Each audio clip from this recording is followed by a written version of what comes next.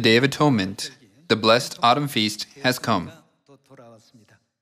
The Day of Atonement is a blessed feast that falls on the 10th day of the 7th month by the sacred calendar. Let us see its origin. When Moses was coming down from Mount Sinai, after receiving the first set of the Ten Commandments, he found the Israelites worshipping a golden calf. It is written that Moses broke the first set of the Ten Commandments and put 3,000 people to death who had worshipped the golden calf.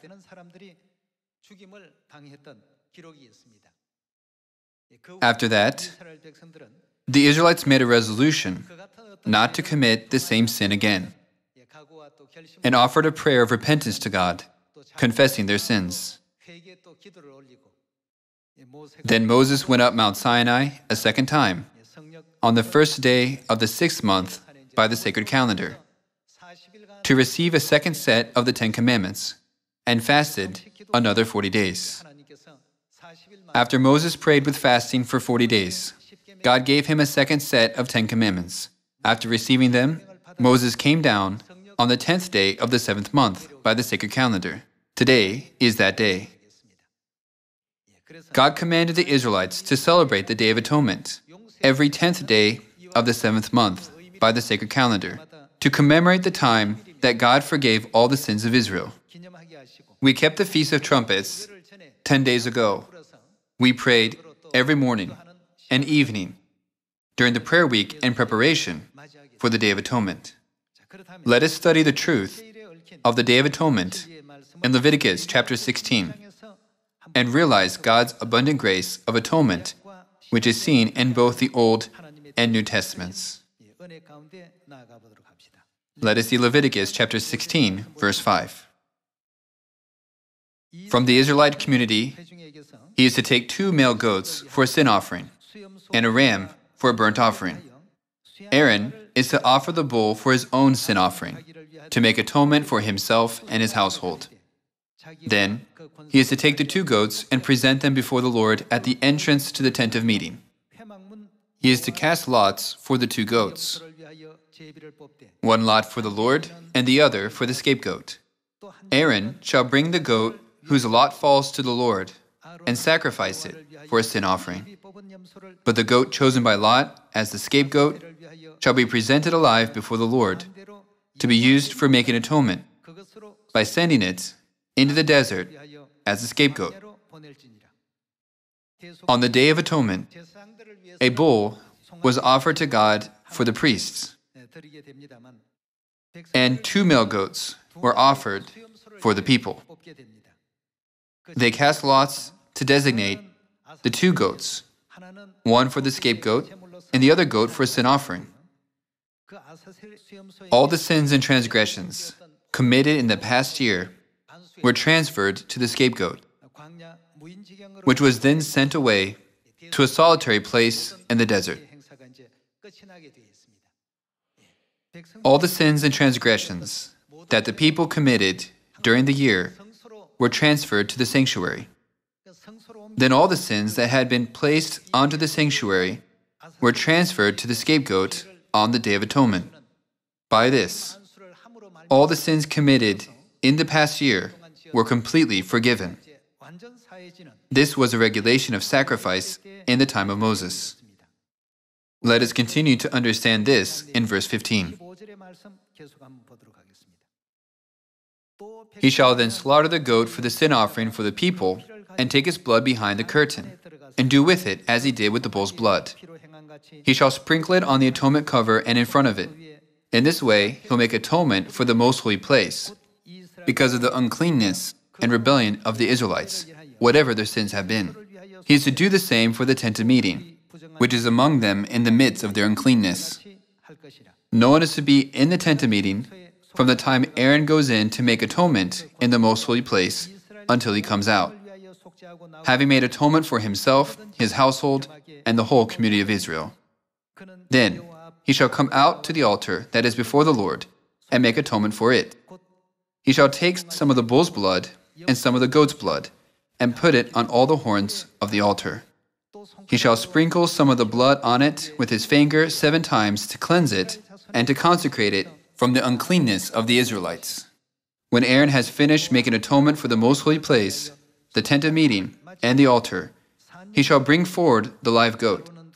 He is to lay both hands on the head of the live goat and confess over it all the wickedness and rebellion of the Israelites, all their sins, and put them on the goat's head. He shall send the goat away into the desert in the care of a man appointed for the task. The goat will carry on itself all their sins to a solitary place, and the man shall release it in the desert. According to the regulation of the Day of Atonement in Leviticus chapter 16, the scapegoat represents Satan. All the sins that we committed are temporarily carried by the sanctuary for a year, and on the Day of Atonement, they are transferred to the scapegoat, which is then released into an uninhabitable desert to die.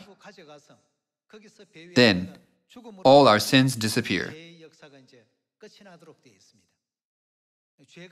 In Leviticus chapter 16, God shows us how our sins are removed. Here, who does the sanctuary stand for? Let's look at Jeremiah chapter 17. In chapter 17, verse 12, it is written, "A glorious throne, exalted from the beginning, is the place of our sanctuary, O Lord, the hope of Israel." The sanctuary represents God. When people sinned, the sin was transferred to the sanctuary. Likewise, all our heavy sins are passed unto God. All the sins remain on the sanctuary until the Day of Atonement. God Himself carries all our sins.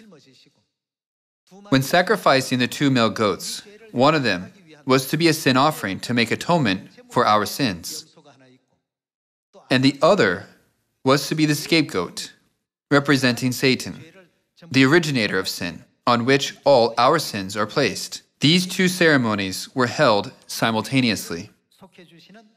The sin offering represents Christ, and the scapegoat represents Satan. All sin will be handed over to Satan in the end.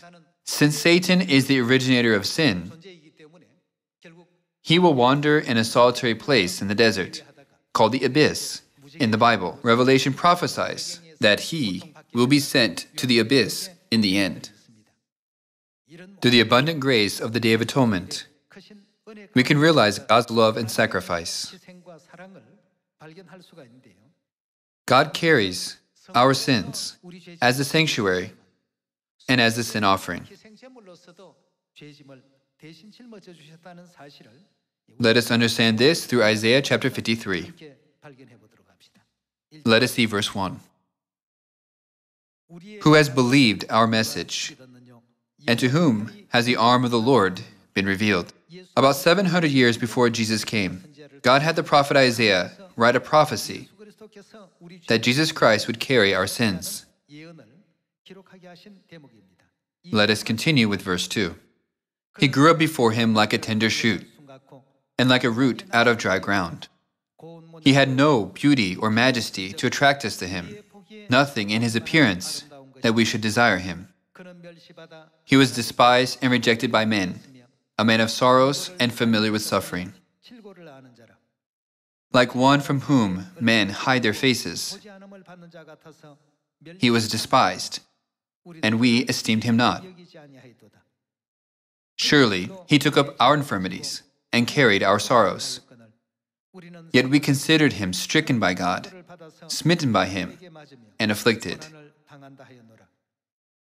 But he was pierced for our transgressions. He was crushed for our iniquities. The punishment that brought us peace was upon him, and by his wounds we are healed. We all, like sheep, have gone astray. Each of us has turned to his own way, and the Lord has laid on him the iniquity of us all. Doesn't this mean that Christ carried all our sins? Verse 7. He was oppressed and afflicted, yet he did not open his mouth. He was led like a lamb to the slaughter, and as a sheep before her shearers is silent, so he did not open his mouth. By oppression and judgment he was taken away. And who can speak of his descendants? For he was cut off from the land of the living. For the transgression of my people he was stricken. He was assigned a grave with the wicked, and with the rich in his death, though he had done no violence, nor was any deceit in his mouth. Yet it was the Lord's will to crush him, and cause him to suffer. And though the Lord makes his life a guilt offering, he will see his offspring and prolong his days. And the will of the Lord will prosper in his hand. After the suffering of his soul, he will see the light of life and be satisfied. By his knowledge, my righteous servant will justify many, and he will bear their iniquities. Therefore, I will give him a portion among the great, and he will divide the spoils with the strong, because he poured out his life unto death, and was numbered with the transgressors. For he bore the sin of many, and made intercession for the transgressors. It is prophesied that we, God's children, would require sacrifice from a Heavenly Father and Mother, and that Heavenly Father would suffer all the pain that we should have suffered. Since forgiveness is mentioned frequently, we think that our sins are automatically forgiven if we just keep the feasts. However, the reason we felt lighter was because someone else was carrying our sins until they were completely removed. That someone was our father and mother. Wasn't it to show the sacrifice of Heavenly Father and Mother that countless animals were sacrificed on the altar of burnt offering for a long time of 1,500 years? We always handed over to Heavenly Father and Heavenly Mother the pain of crossing the line of death, like lambs to be slaughtered. We've been doing this for thousands of years. When we think about this, sincere repentance for our sins must be carried out before Father and Mother. And doesn't true repentance mean never to commit the same sin again? Let us make a list of all the sins we committed against God one by one. First, God should sit on the glorious throne in heaven, but we made him come to this earth in the flesh. This is our grievous sin. Second, causing God to be crucified is a terrible sin. If we had not sinned, God would not have been crucified. Next, the sin of causing God to be flogged, punched, slapped, scorned, despised, forced to wear the crown of thorns, and causing his clothes to be divided up by casting lots. We must reflect on ourselves on this Day of Atonement.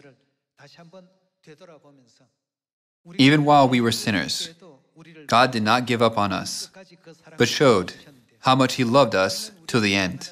Nevertheless, how many times a day do we find ourselves trying to leave God and taking for granted the covenant God has made with us, just because we suffer a little pain?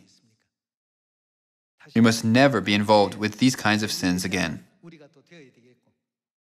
We should never regard God's precious blood shed on the cross as just some pictures or a simple scene from the movies. Instead, you and I must participate in his pain and heartbreaking sorrow. That is why it is written in Isaiah chapter 53, "But he was pierced for our transgressions. He was crushed for our iniquities." God suffered all these things because of our sins. Instead of just saying the words, "the sacrifice of the cross," and understanding it superficially, we must remember that in the exact place where we were going to suffer, Heavenly Father suffered in our stead to save us.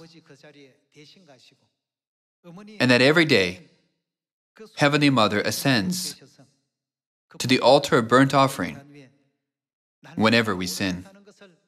Through this Day of Atonement, we must never forget the love, sacrifice, and hard work Father and Mother have made for us. Let us go to Ephesians chapter 1. In Ephesians chapter 1, verse 7, it is written, "In him we have redemption through his blood, the forgiveness of sins, in accordance with the riches of God's grace." Here, the expression "through his blood" has been filtered a lot. Rather, we should understand it was through his sorrowful death that we were redeemed and forgiven of our sins. We should have paid for our own sins. However, isn't it shown through the Old Testament, like a shadow, that Father and Mother took the place of our sins? What happens every day during the morning and afternoon prayer times? In order for Heavenly Father and Mother to forgive our sins, the morning and afternoon prayer times become the time for them to shed their blood and become the sacrifices on the altar of burnt offering. This is why they become the Sabbath day offering too, and today they become the offerings on the Day of Atonement for the same reason. Who shall separate us from the love of Christ? Shall trouble or hardship or persecution or famine or nakedness or danger or sword? No one shall separate us from the love of Christ. The reason Apostle Paul was able to keep his faith, even to the point of martyrdom, was because he correctly understood the sacrifice and kind of love God has for us.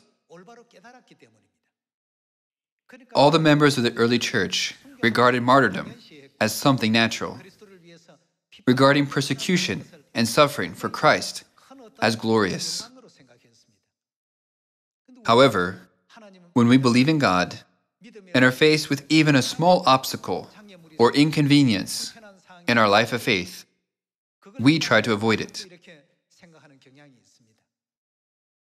When we think of Father, who sacrificed because of our sins, and when we think about the grace of Him who suffered on our behalf, we can overcome any hardship, trial, or persecution. Just like Paul, who said, "No one can separate us from the love of Christ." We should have this kind of faith. Those who do not understand what the precious blood of Christ means easily give up and leave Christ. They turn away from Him and end up not entering the kingdom of heaven. This must never happen to us. Because of our sins, Father came all the way to this earth to save us.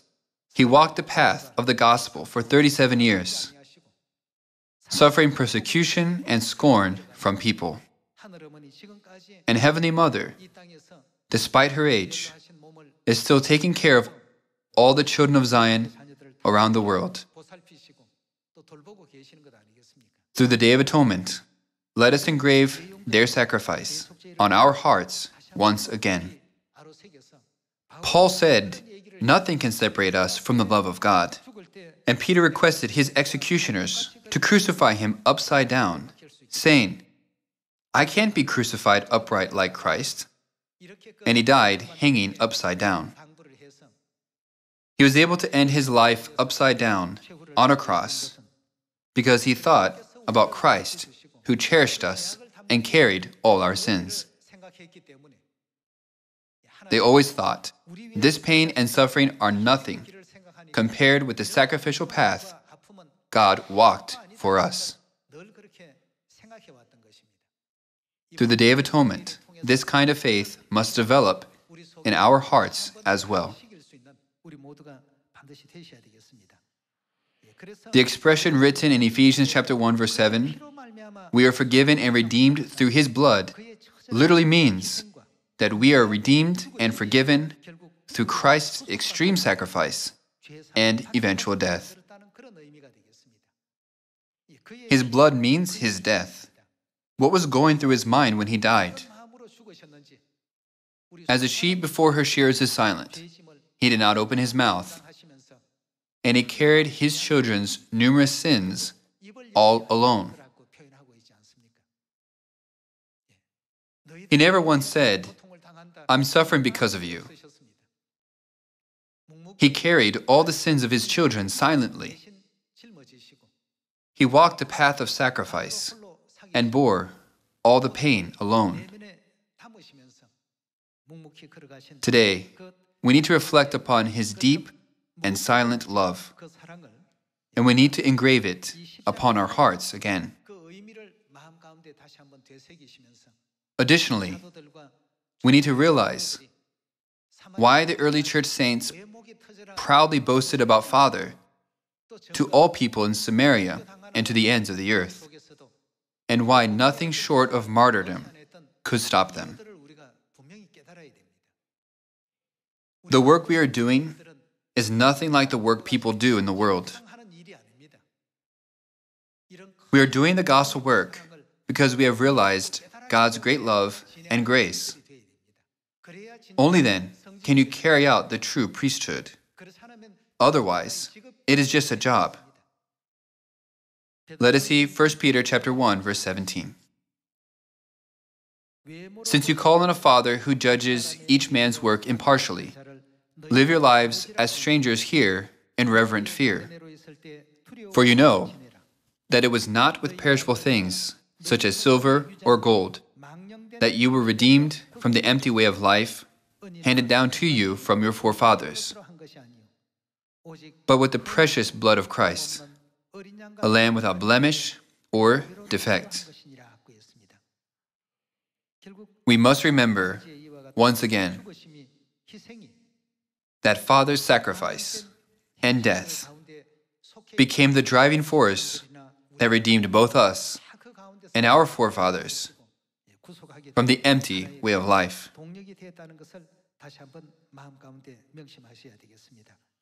Let us go to 1 John chapter 4, verse 7. Dear friends, let us love one another, for love comes from God. Everyone who loves has been born of God and knows God. Whoever does not love does not know God, because God is love. This is how God showed His love among us. He sent His one and only Son into the world that we might live through Him. It is written in 1 John chapter 1 that God came to the earth, was crucified, and sacrificed to save us. Verse 10. This is love, not that we loved God, but that He loved us and sent His Son as an atoning sacrifice for our sins. Dear friends, since God so loved us, we also ought to love one another. All the members of the early church realized this love. That is why they said, "Who shall separate us from the love of Christ? Shall trouble separate us from His love? Shall persecution separate us from His love? Nothing in all creation will be able to separate us from the love of Christ." When we think about the love God demonstrated for us, how can we betray Him? Every year we keep the Day of Atonement. The prayer week is only 10 days, but some members feel it is difficult to participate in the early morning and evening prayer service. However, God has been carrying our sins and transgressions for thousands of years or even more. Think about this. If you think about the burden of sin God has been carrying, don't you feel that what we are doing is really nothing? That is why it is written in chapter 4, verse 9, He sent His one and only Son into the world that we might live through Him. Let us see 1 Peter chapter 3, verse 17. It is better, if it is God's will, to suffer for doing good than for doing evil. For Christ died for sins once for all, the righteous for the unrighteous. He didn't just die, but He died for unrighteous people like us. To bring you to God, He was put to death in the body, but made alive by the Spirit, through whom also He went and preached to the spirits in prison. Christ, who was righteous, died for the unrighteous. He took upon Himself all our infirmities and suffered for us. From the time of Moses, for 1,500 years, God allowed animals to be sacrificed repeatedly, year after year. Each sacrifice was to show father and mother's sacrifice. Outwardly, animals were slaughtered, but it showed the sacrifice of our Heavenly Father and Mother. When we list our sins one more time, we can see we committed the sin of making God come in the flesh, the sin of making Him shed His blood on the cross, the sin of making Him flogged, punched, slapped, scorned, and despised, the sin of making Him suffer humiliation when His clothes were divided up, the sin of making Him wear the crown of thorns, and of making Him leave the heavenly glory behind. Even if we committed just one of these sins, we cannot dare come before God. However, all these things happened because of our sins. All these happened because we committed grievous sins that deserve punishment. We should have been the ones to stand in that place, but father and mother stood there instead of us. Instead of saying with our mouths and lips that we love God, we must engrave all of God's teachings deeply on our souls, so that we will not betray God's love. We should be like the apostles Peter and Paul and the members of the early church, who were moved by God's great love even when facing death. Like them, we should do the gospel work with thankfulness always. By this, I would like to conclude today's sermon. Thank you very much.